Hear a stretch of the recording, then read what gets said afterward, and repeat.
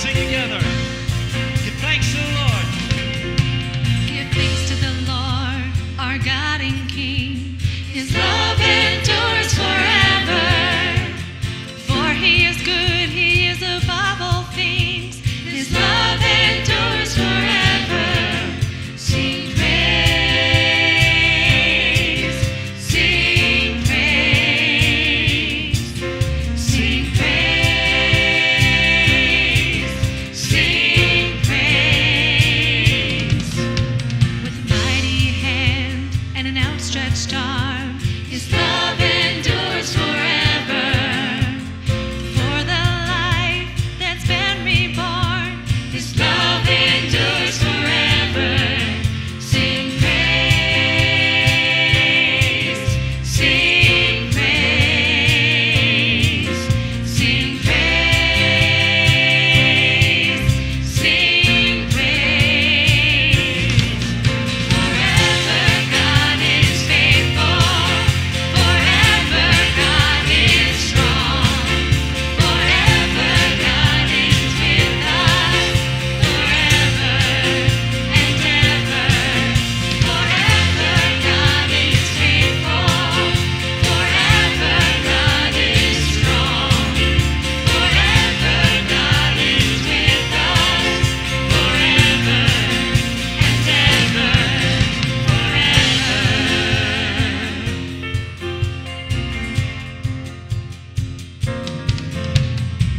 From the rising to the setting sun, His love endures forever. By the grace of God we will carry on. His love endures forever.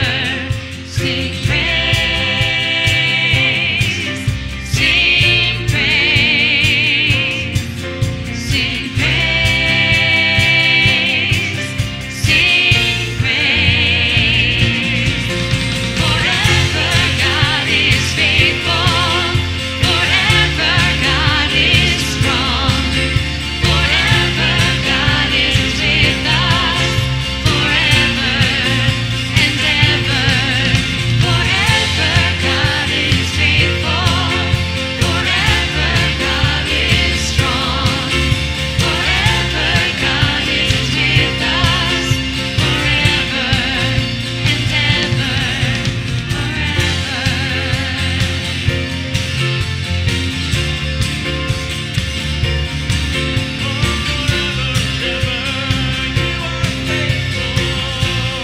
We sing praise. Sing praise, sing praise, sing praise, sing praise. Worship you. Sing praise, sing praise, Our great God. sing praise, Oh, we sing sing praise. Forever God is faithful, forever God is strong, forever God is with us, forever and ever. Forever God is faithful, forever God is strong, forever God is with us, forever and ever,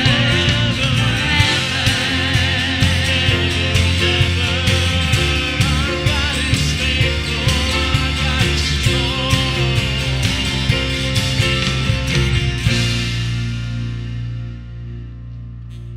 Well, welcome to Riverwood Community Chapel. You may have a seat. Thank you for joining us for worship this morning. In particular, welcome to our fathers, the fathers in the room, as we remember, as we celebrate Father's Day. You know, that's a very obvious figure, metaphor that's used throughout Scripture of the relationship that we have with God. As children of God, we call Him Father. And I think that's so apt given the significance, the leadership, the spiritual responsibility of fathers, that's a metaphor we use often. So thank you to the fathers in the room that are leading their families in spiritual things. And welcome to Riverwood this morning.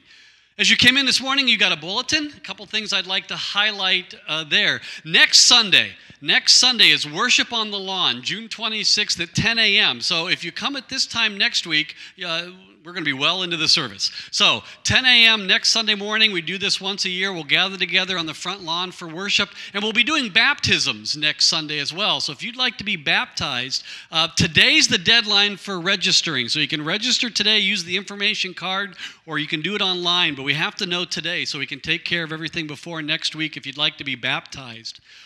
Today as well is a InReach food ministry. We have these tags out there like these. This is a program, the ministry that we have for those within Riverwood that need help with their groceries. So if you want to take part in that, after the service, grab one of the tags, buy whatever's on it, and bring it back next week, and we'll distribute it within the Riverwood family. And of course, this week, obviously something very special going on, as you can tell by, oh, there we go, thank you. As you can tell by what the building looks like, Camp Riverwood starts tomorrow night.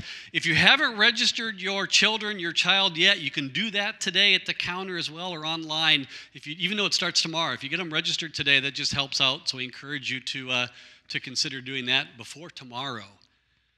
About a year and a half ago, we published a booklet. We have copies of them still in the foyer called our 2020 Focus. 4 main areas that we want to focus on for 5 years, starting in 2015 through 2020, focusing on these 4 main areas for 5 years. Leadership development within Riverwood, discipleship within Riverwood, outreach to our communities around us, and stewardship. And the 3 primary initiatives under stewardship deal with individual stewardship of our personal finances and resources, corporate stewardship of finances through debt elimination, and the future stewardship of ministry growth through expanding our facilities here and doing so debt-free.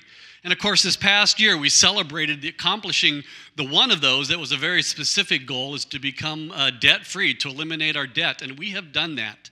And so for the coming years as well, we'll continue to focus just on discipleship as it relates to stewardship.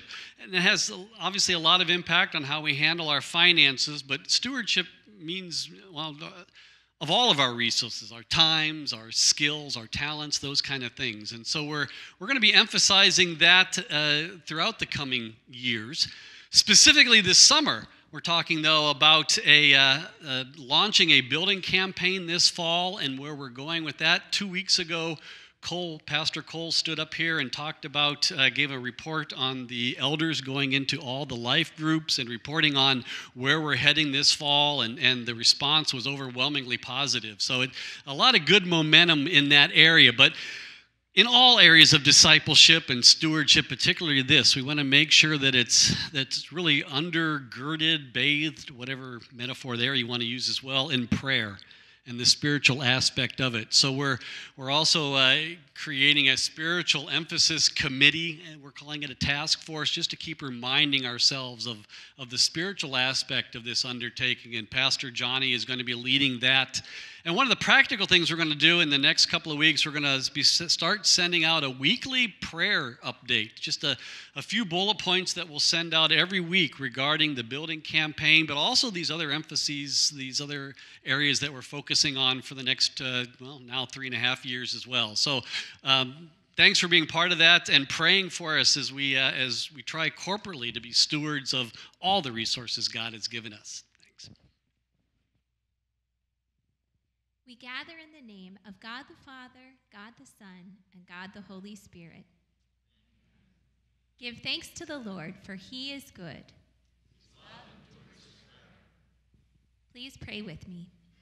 Holy Spirit of God, grant unity in your church called Riverwood, that we who call ourselves brothers and sisters in Christ may sense and understand each other's needs and share your grace with each other. Through Jesus Christ our Lord. Amen.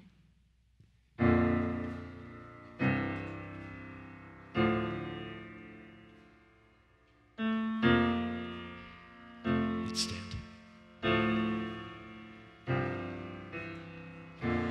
There is only one God who calls us his children. there is only one. Emmanuel, God is with us. There is only one, whose majesty is unending. There is only one, the King of Kings, never failing.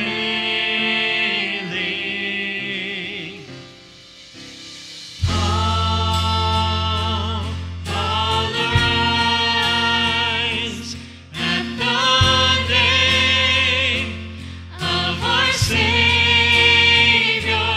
who is worthy. You are worthy.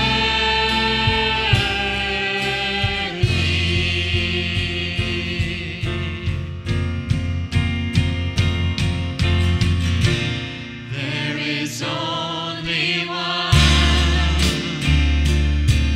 He's lifted high for the world to see.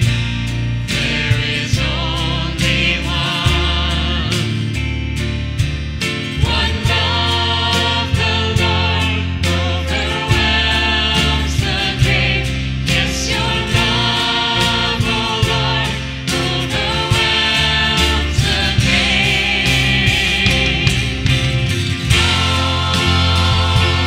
All arise at the name of our Savior, who is worthy. You are worthy. All praise is yours, yours alone. The Almighty, who is worthy. You are worthy.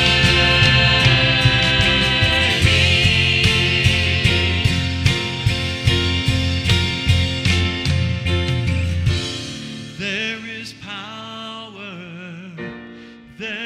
power at the sound of your name, Jesus.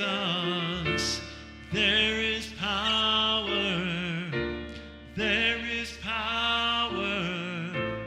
at the sound of your name, Jesus. There is power at the sound of your name, Jesus. There is power at the sound of your name, Jesus. At the sound of your name. All arise in the name of our Savior, who is worthy. You are worthy. All praise is yours, yours alone. The Almighty, who is worthy. You are worthy. You are worthy above all. We worship you, our King.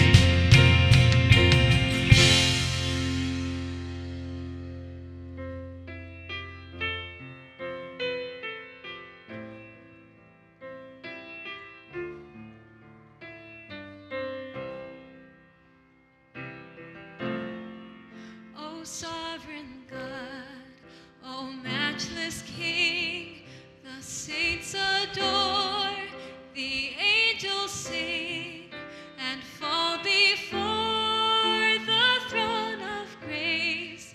To you belongs the highest praise.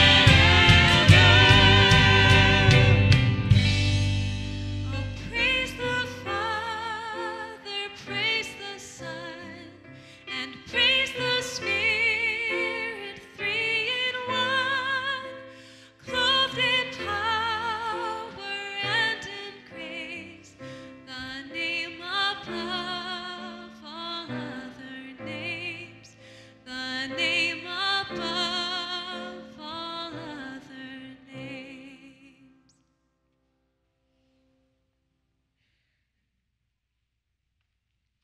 Please remain standing to hear the word of God found in Psalm 138. I will praise you, Lord, with all my heart. Before the gods, I will sing your praise. I will bow down toward your holy temple and will praise your name for your unfailing love and your faithfulness. For you have so exalted your solemn decree that it surpasses your fame. When I called, you answered me. You greatly emboldened me. May all the kings of the earth praise you, Lord, when they hear what you have decreed. May they sing of the ways of the Lord, for the glory of the Lord is great. Though the Lord is exalted, he looks kindly on the lowly. Though lofty, he sees them from afar. Though I walk in the midst of trouble, you preserve my life. You stretch out your hand against the anger of my foes. With your right hand, you save me. The Lord will vindicate me. Your love, Lord, endures forever.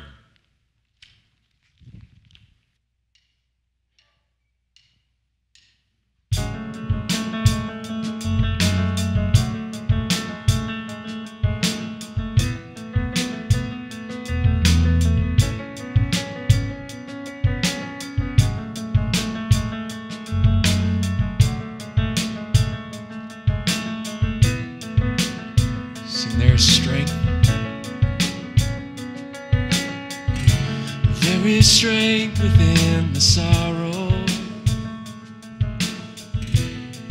There is beauty in our tears.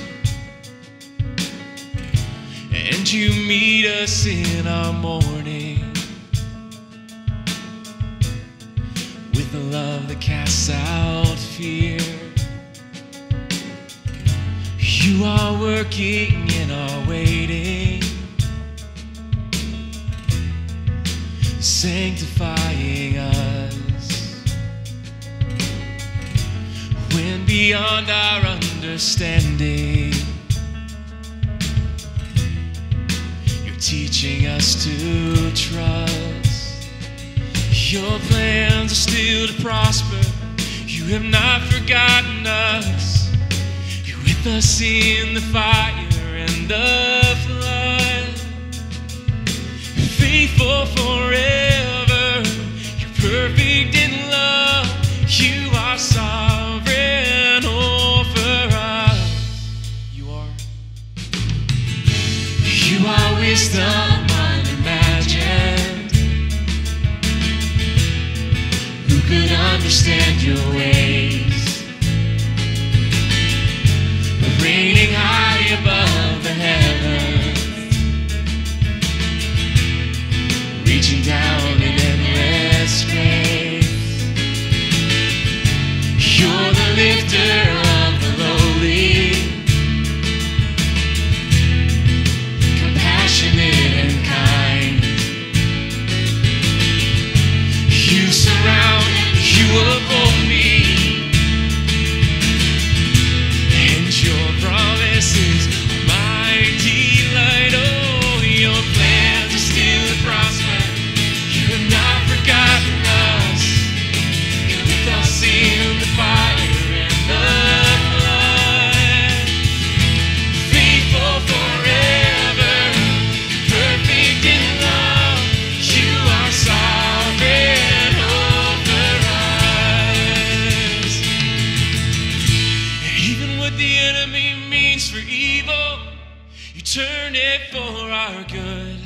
You turn it for our good and for your glory. Even in the valley, you are faithful.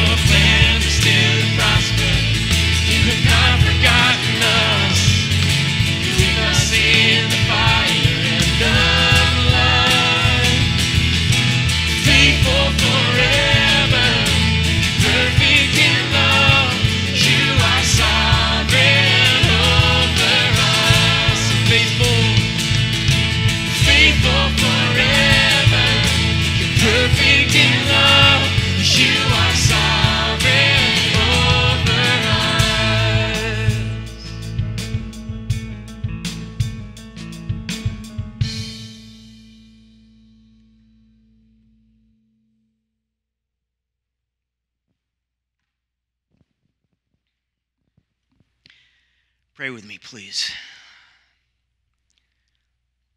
Thank you, Lord. Thank you, Lord God, that you are sovereign over us, that you are faithful forever, that you're with us in the fire and the flood, in the hard times of our life. You are there. You are unchanging, ever loving, ever gracious to us, Lord. Your word tells us, Lord, that you are the same from ages past to today to forevermore, Lord.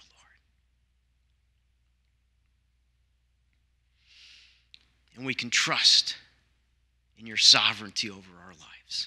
Father, no matter what we're going through today, help us to rest in you. Help us to see you as being in control of our circumstances. And give us the peace and assurance that allows us to rest in you. We thank you for that, Lord.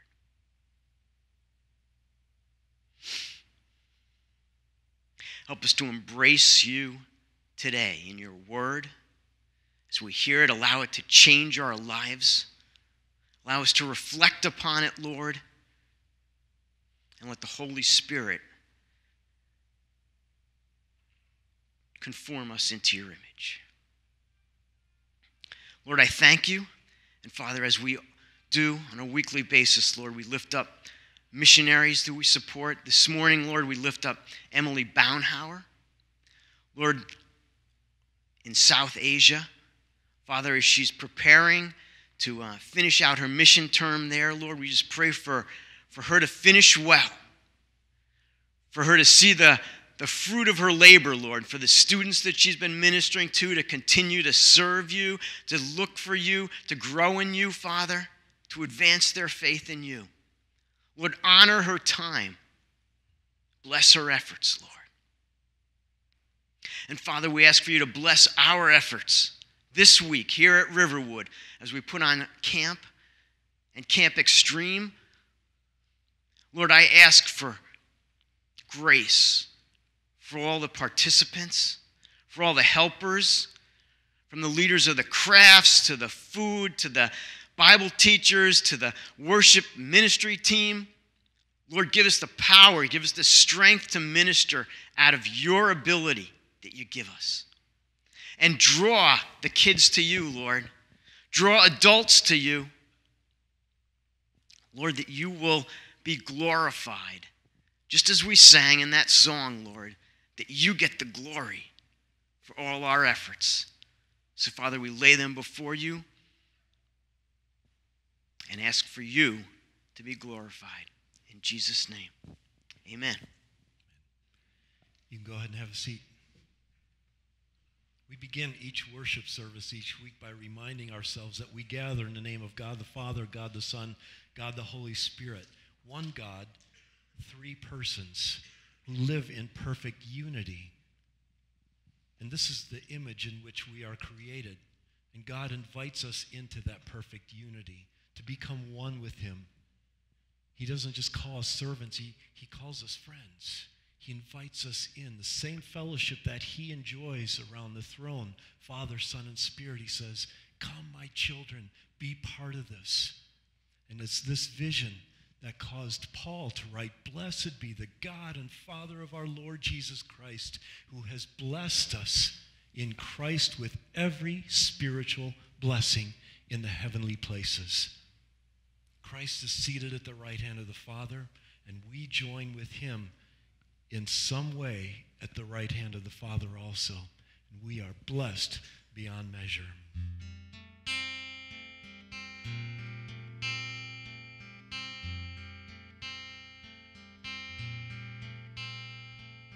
Blessed be the God and Father of our Lord Jesus Christ.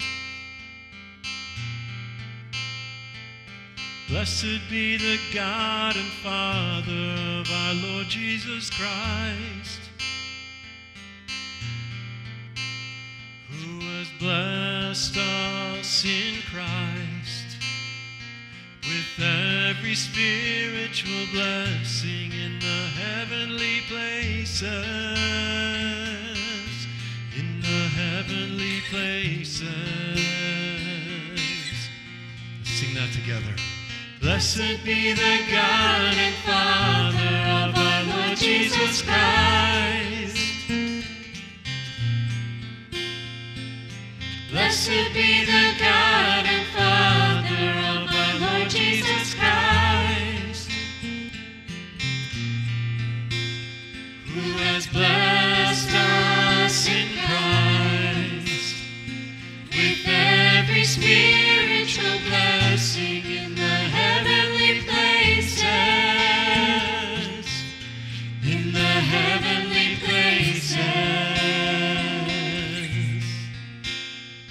He chose us in Christ that we should be holy, adopted as His sons and daughters, redemption through the blood of the Savior, forgiveness from our sins, according to the riches of grace that He lavished on us.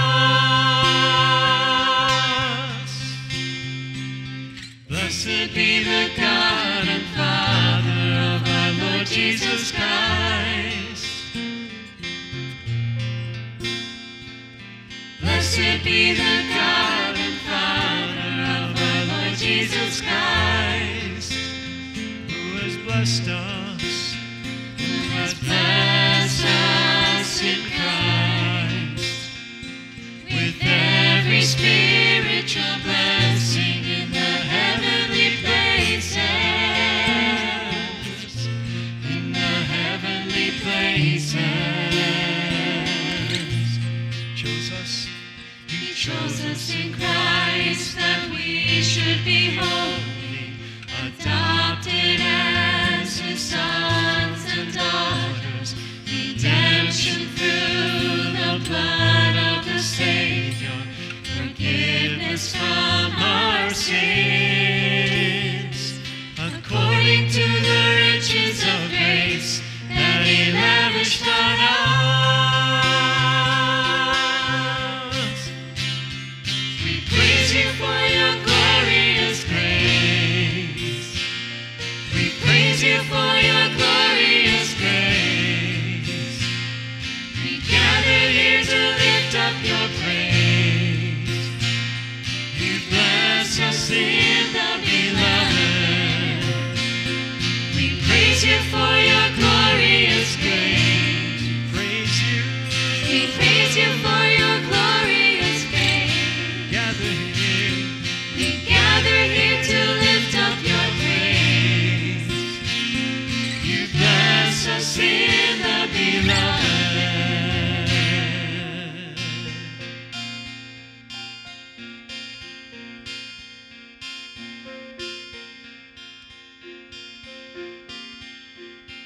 Blessed be the God and Father of our Lord Jesus Christ. Blessed be the God and Father of our Lord Jesus Christ. Blessed be the God and Father of our Lord Jesus Christ. Blessed be the God and Father who has blessed us in Christ with every spiritual blessing in the heavenly places, in the heavenly places, in the heavenly places, in the heavenly places, in the heavenly places, in the heavenly places.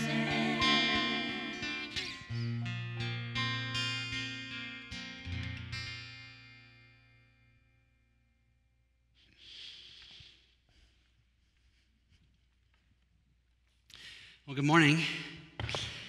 If you've had your TV on at all this week, you've seen over and over again all that's been going on down in Orlando with the terrorist attack. And may be outdated now, but 49 people killed and 53 injured. And just as we think about all the people affected by that, we just wanted to start this morning with a time of prayer, just to pray for everyone involved and all who are surrounding. So this is what we're going to do. Why don't we take just a minute or two and just pray silently, offer up your own prayer to the Lord, and then Lon and I will pray as well. So let's pray.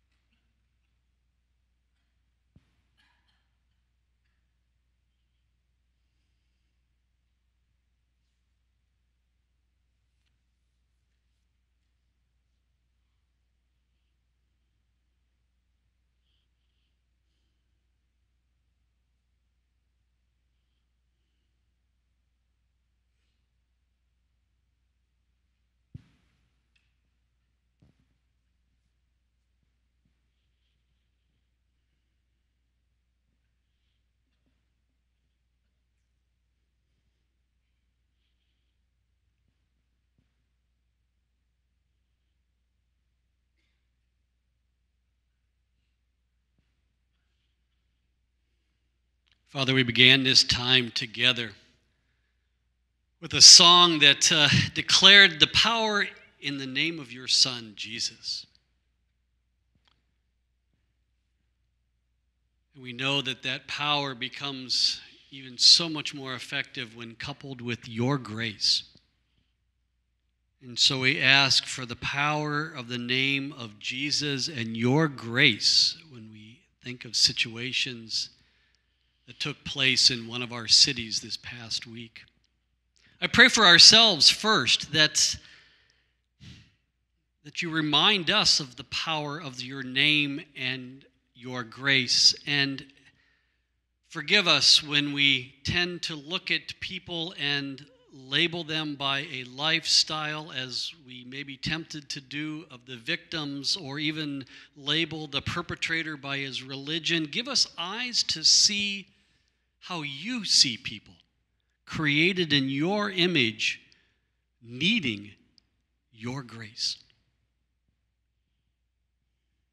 We prayed a prayer for ourselves that you would give us eyes to recognize the needs within our own community, within each other, and then meet those needs. And so we pray that for Orlando, for all of those involved as well, that your church there would respond with the love of Christ and would be ambassadors of peace, would be ambassadors of the power of your Son's name, would be ambassadors of your grace. May you rise up your church.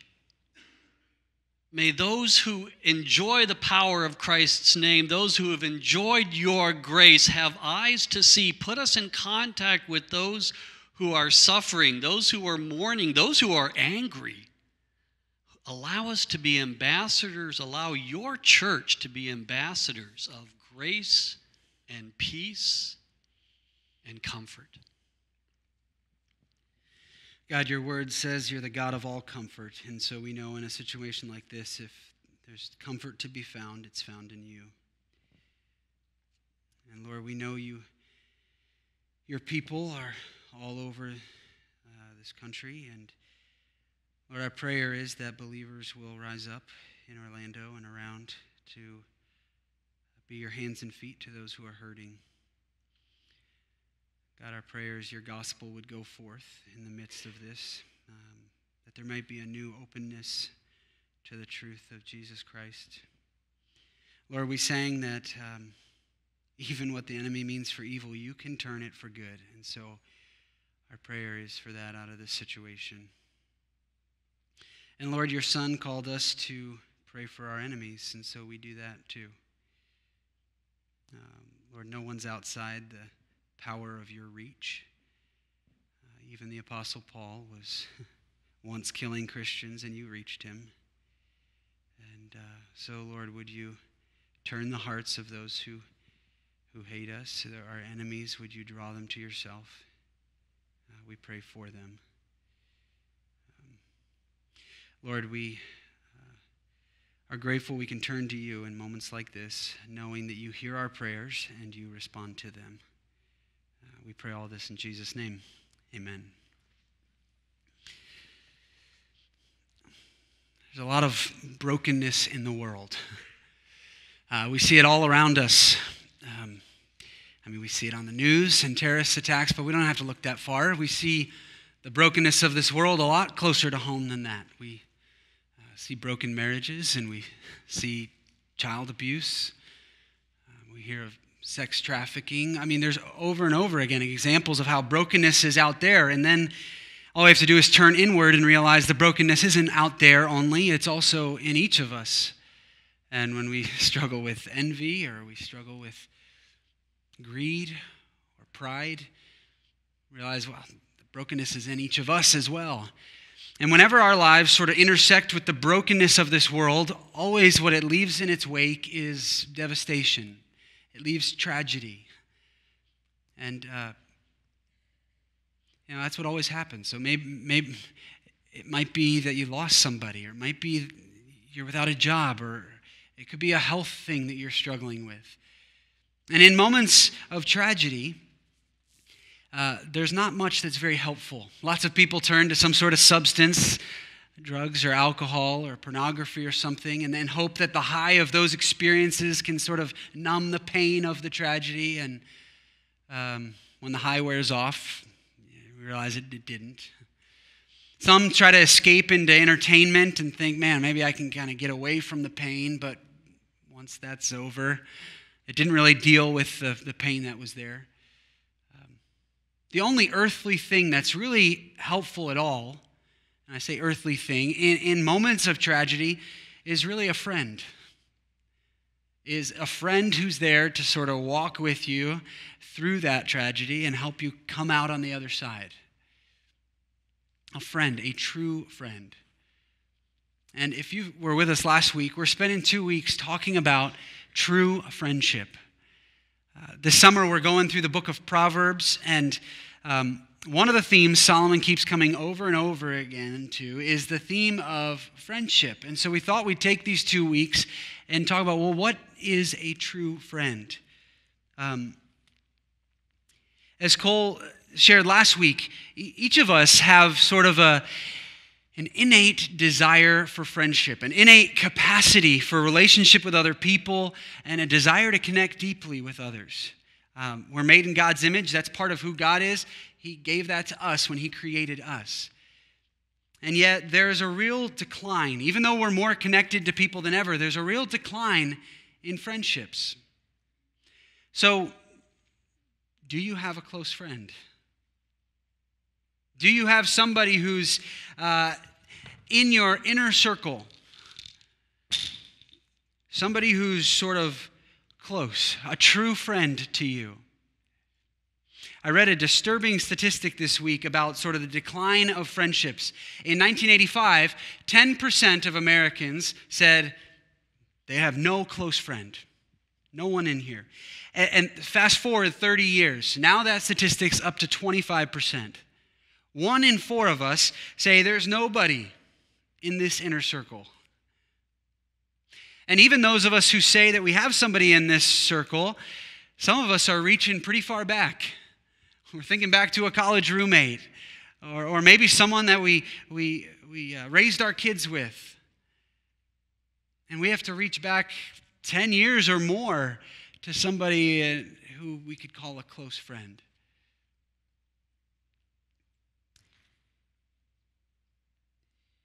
We're in a friendship crisis. Certainly in our culture we are, but even most of us in this room, if we were to look at our circle and say, who's in this circle? Who's that close friend to me? We'd have to say, either there's not as many as we'd like to think, or they're not as deep as we'd like to think. We're in a friendship crisis. And if we've been created with this sort of capacity and desire for close friendships and they're not there, that leaves us lonely. And most of us probably misdiagnose our loneliness. Certainly we're not lonely. We're so busy. We have all these people around us. But deep inside, we're actually lonely.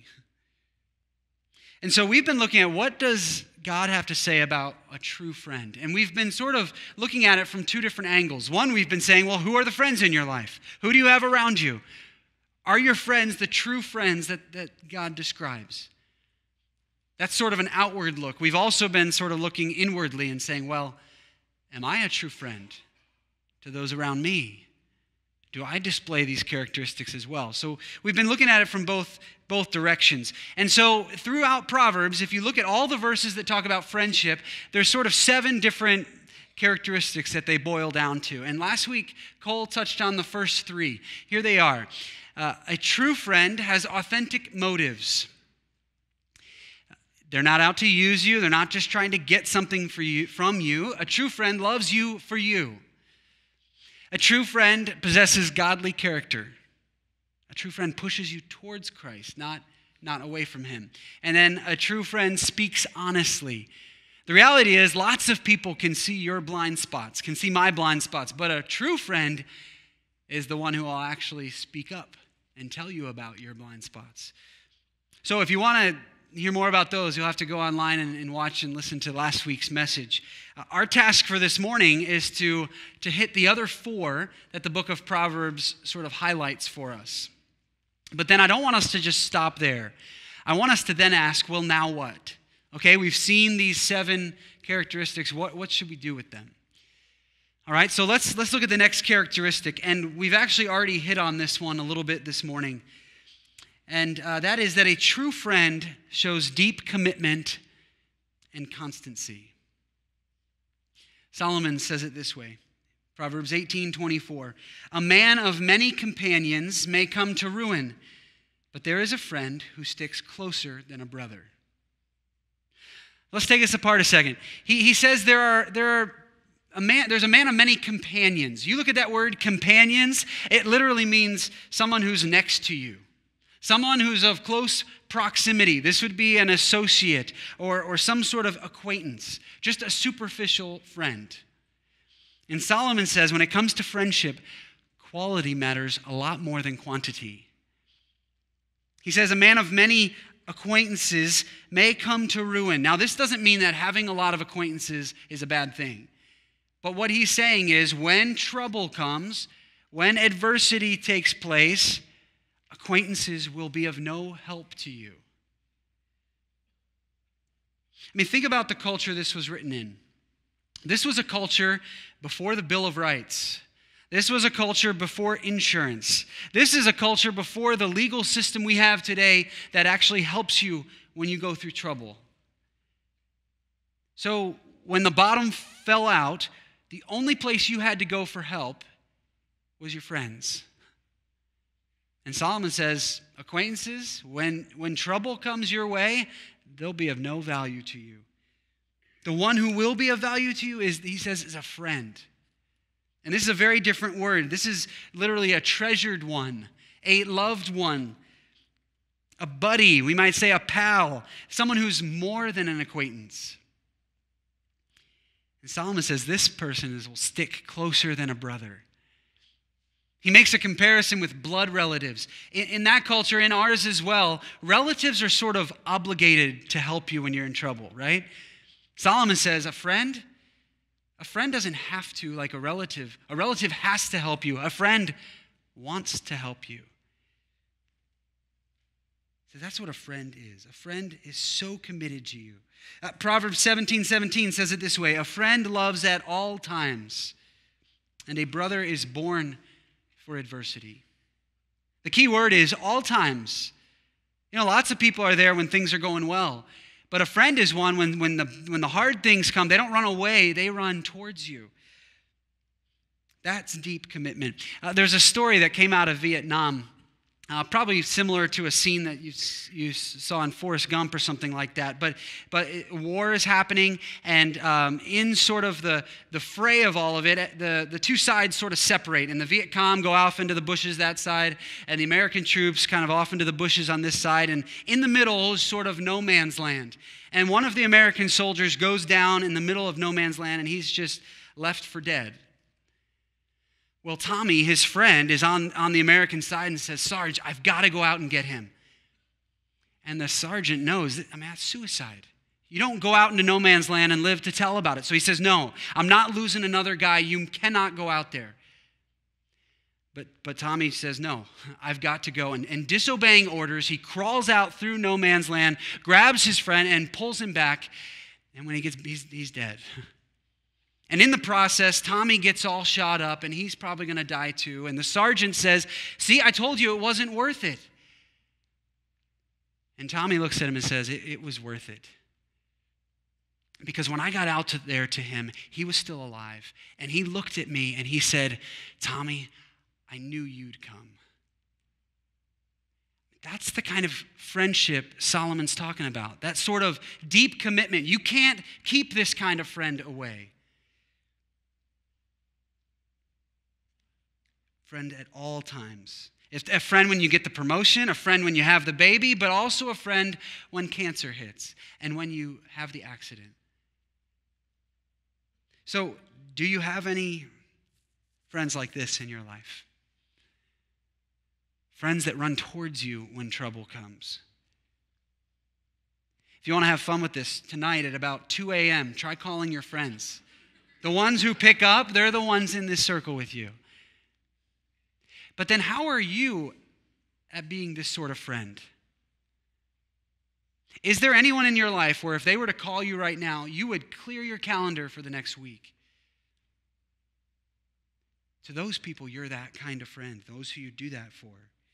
I found this quote in my notes. I'm not sure exactly where it came from, but I like what it says about friendship. It says, the main business of friendship is to sustain and make bearable each other's burdens. We may do more of that as friends than we do anything else. Getting through the tough times, offering encouragement when the other desperately needs it, shoring each other up to face the unfairness of existence. The main work of friendship consists of such homely tasks. You think of the song, that's what friends are for. For good times, for bad times, I'll be by your side forevermore. True friend shows deep commitment, constancy. The next is a little more basic, a little simpler to grasp. It's that a true friend keeps confidence.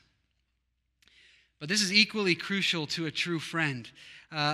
Proverbs 11:13 says it this way: whoever goes about slandering reveals secrets, but he who is trustworthy in spirit keeps a thing covered. Now, we've probably all been on the receiving end of this one, right? You've told something to one of your friends in confidence, but it didn't stay with them. They shared it with other people. I can still remember I was in 7th grade, and I told my friend Brian Durnick that I thought Paige Hannon was cute. And I didn't want anyone else to know, and most of all, I didn't want Paige Hannon to know. But the next day at school, I was horrified. And you can tell I can still remember it. Do you think Brian stayed in my inner circle of friends? No. And this sort of thing happens all the time. It's not just a part of middle school romance. Friends, within the safety of their friendship, share things that they want kept between them, not shared with anyone else. The quickest way to lose a close friend is to share something they share with you with other people.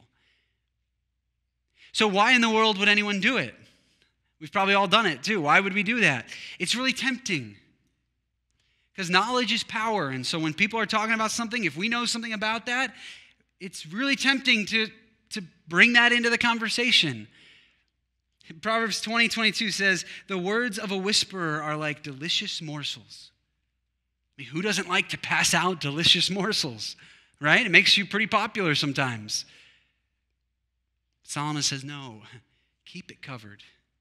If you keep it covered, you'll be a trustworthy friend. I heard a story about Adele, the singer, that as she was sort of becoming famous, she really wanted to sort of discern who are her friends and who aren't her friends. And there were these 3 gals specifically.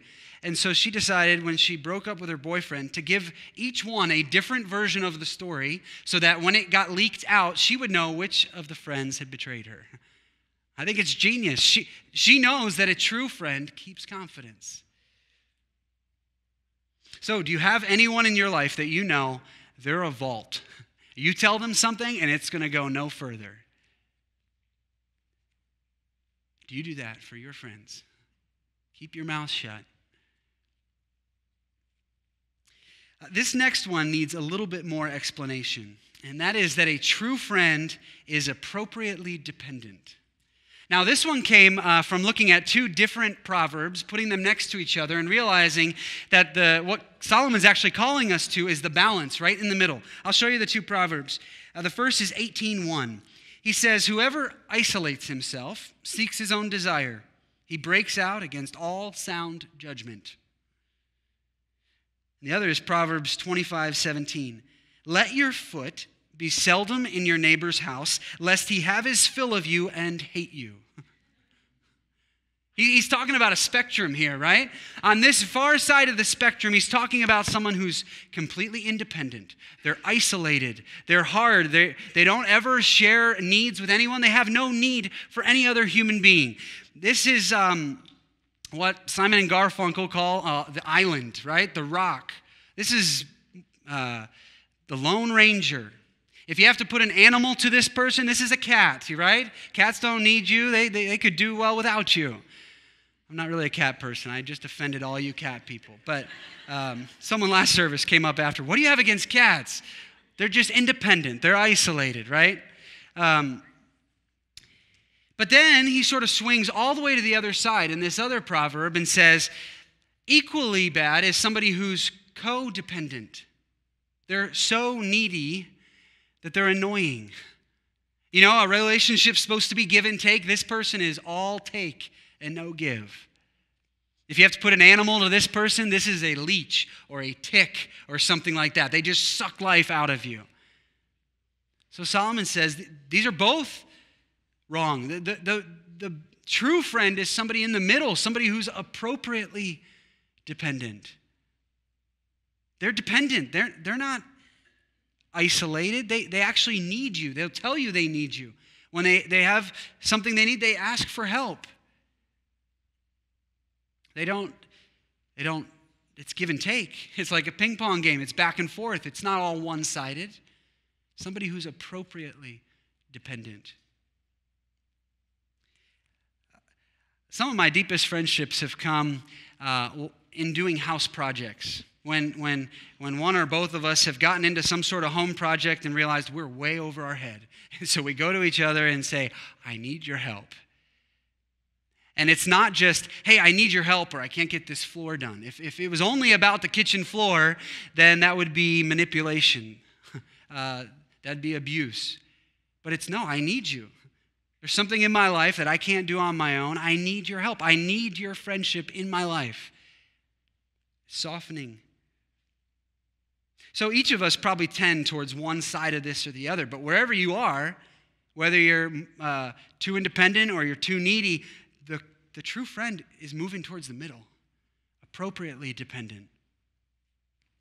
Maybe a different picture would help. Chuck Swindoll uses the picture of a bag of marbles and a bag of grapes. Let's look at what he says.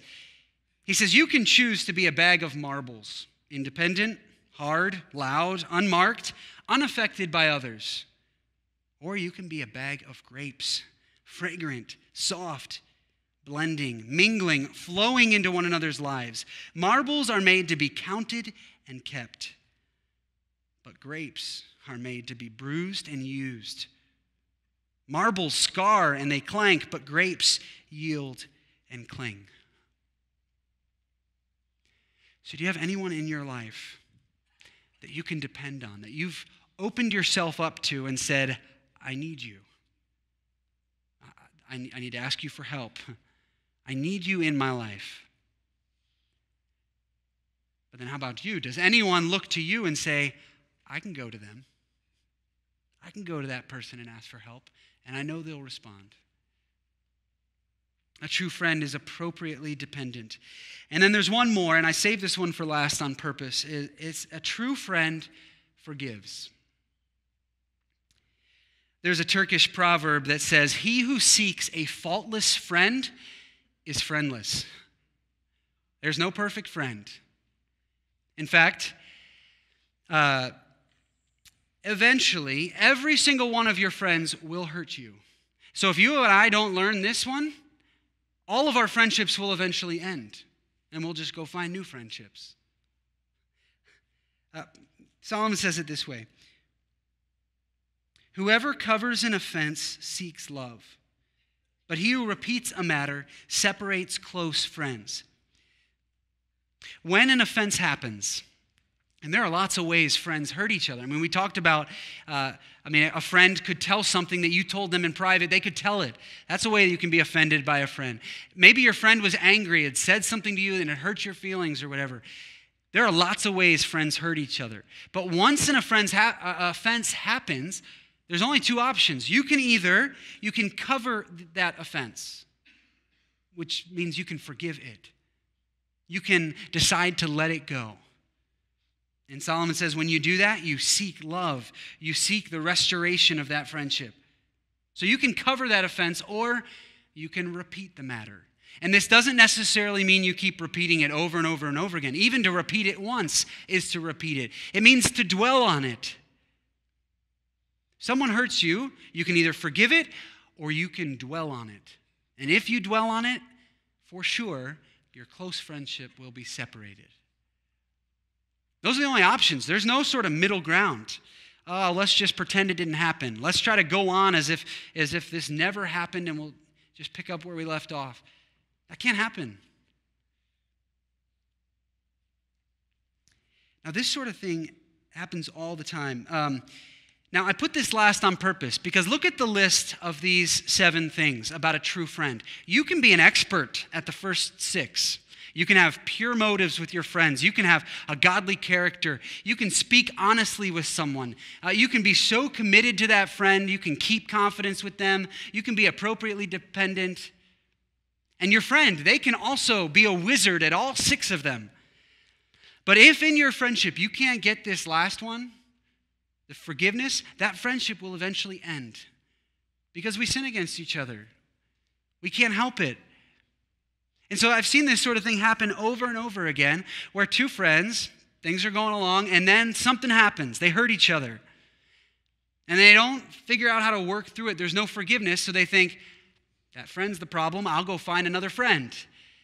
And they have sort of cyclical 2-year friendships.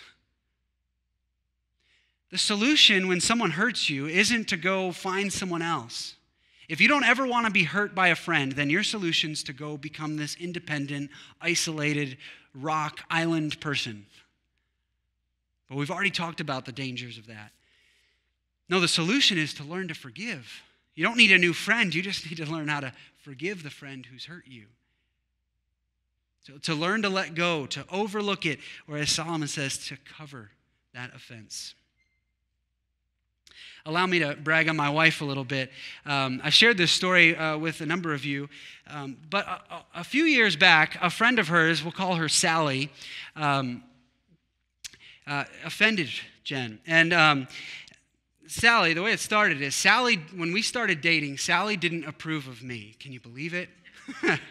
That wasn't necessarily her offense. At first, it seemed sort of endearing. Right? That is a protective friend. Who's this guy that's come into your life?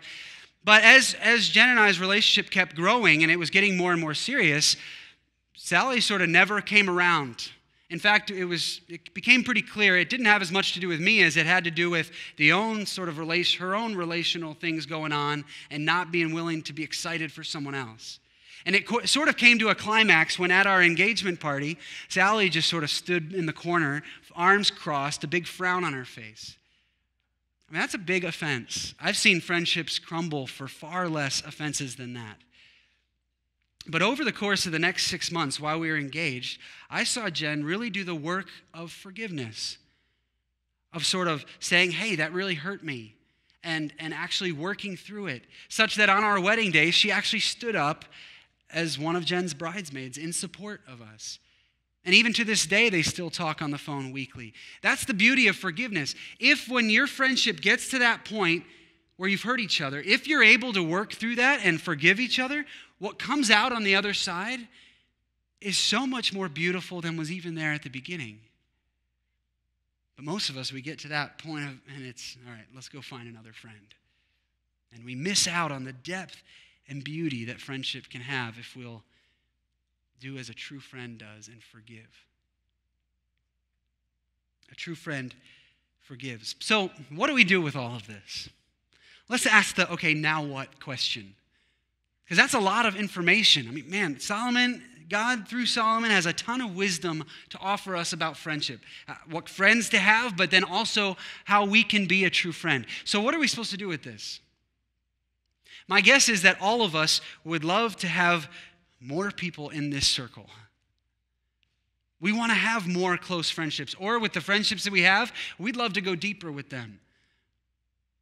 So one way we could go from here is to say, okay, well, we've all heard the phrase, to have good friends, we have to be a good friend. So we could say, okay, the application from all of this is to go be a good friend. Solomon laid out how we're supposed to do that. Let's just go focus on that. Focus on being a good friend to everyone around us, and in the process, our friendships will grow deeper. You've heard what Dale Carnegie says. He says, you can make more friends in 2 months by being interested in other people than you can in 2 years by trying to get other people interested in you. So one way we could go from here is to say, okay, let's focus on being good friends to those around us. But I don't think that's actually what we should do. Because you could hear all of this, and you could take, okay, these 7 things I need to do, and you could load them up on your back, and you could say, okay, I'm going to do this, and you could leave here and say, okay, I got a list of things I'm going to do, I'm going to do it, but it's just heavy. Who can do that? I think much better, there's a step before this, and that is to be a good friend, you have to experience the great friend. Jesus is the greatest friend you'll ever meet. So you and I aren't supposed to go and pursue a list of how to be a good friend. You and I are supposed to go and actually pursue and experience the friend that we already have. Because the more you and I experience Jesus' friendship, we'll be taught how to be a good friend. I mean, think of the characteristics we looked at this morning. A good friend is deeply committed to you. Well, who's been more committed to you than Jesus? Maybe you haven't thought about it in personal terms, but when I was walking away from Jesus and stiff-arming him and saying, I want nothing to do with you, he came after me. He came after you. So committed, he paid the ultimate price. He gave his life for you. You will never meet a friend more committed to you. So as you experience afresh that commitment Jesus has towards you and your good, you'll learn how to give that to other people. A good friend, a true friend, keeps confidence. Well, Jesus will never take what you share with him, will never take what you give him, the junk in your life that you tell him about. He'll never use that and stab you in the back. In fact, the book of Hebrews says Jesus is even now interceding on our behalf.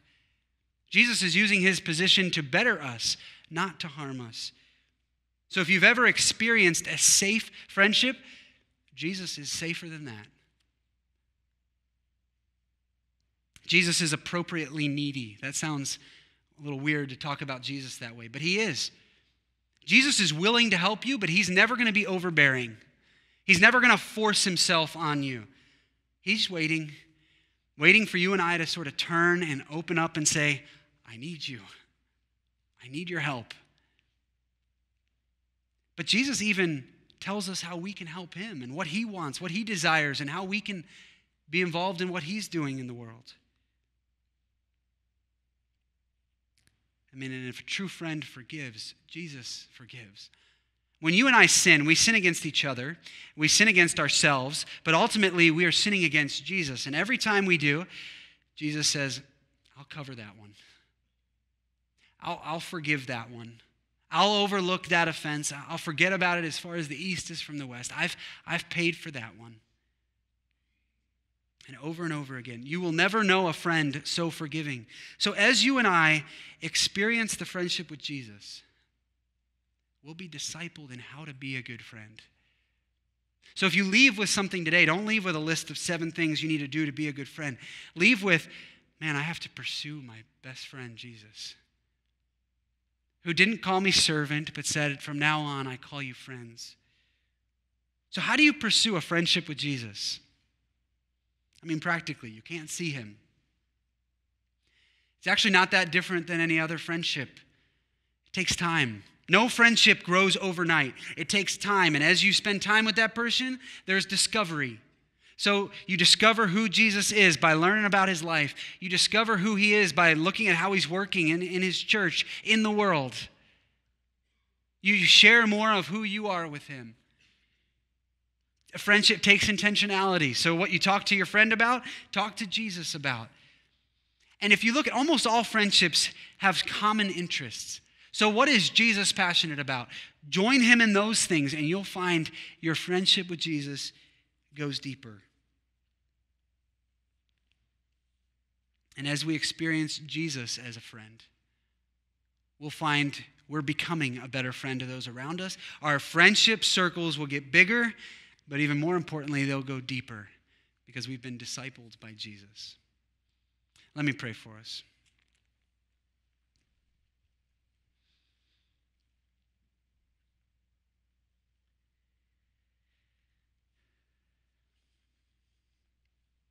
God, it's amazing that we can actually be called your friend. That Jesus would look at each one of us and say, I want you as my friend. Lord, that sort of intimacy with you, it humbles us. Because we know we don't deserve that.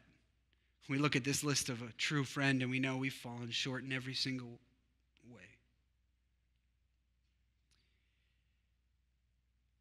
But thank you that you pursued us, you died for us, you drew us to yourself.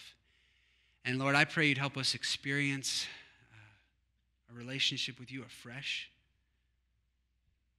today, this week, that as we enjoy our relationship with you, that we'd be able to give that sort of true friendship to others. And Lord, would our church be a place of deep friendship? We pray this in Jesus' name. Amen.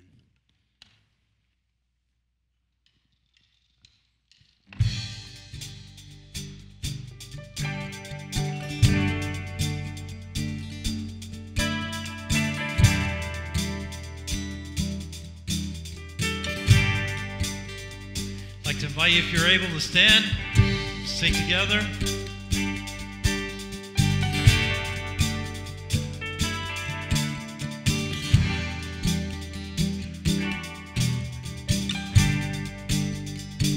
Here we go. Am I that you are mindful of me, that you hear me when I call? Is it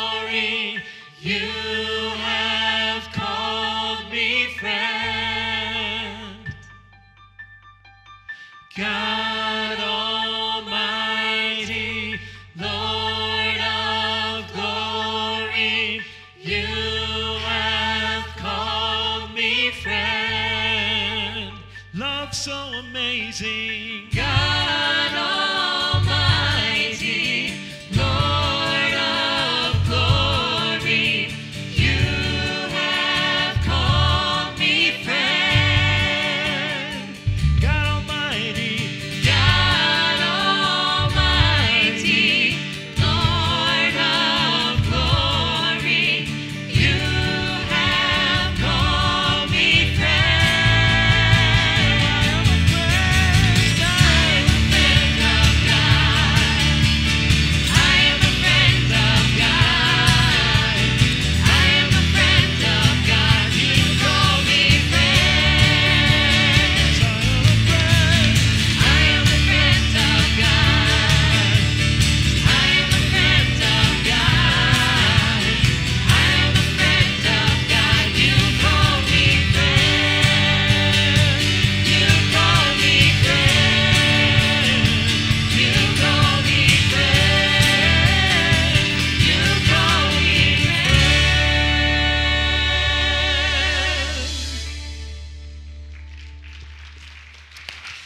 We'll be praising God for eternity that we can call him friend. And none of us walks out of here with an empty circle. We have a true friend. So let's experience life with him. Now, as we go, we'll say our benediction. And when we say the line, according to, or that he can do more, immeasurably more than all we ask or imagine, I want you to try not only to think, this is going to be hard, but don't only think about the Cleveland Cavaliers when you say that, okay?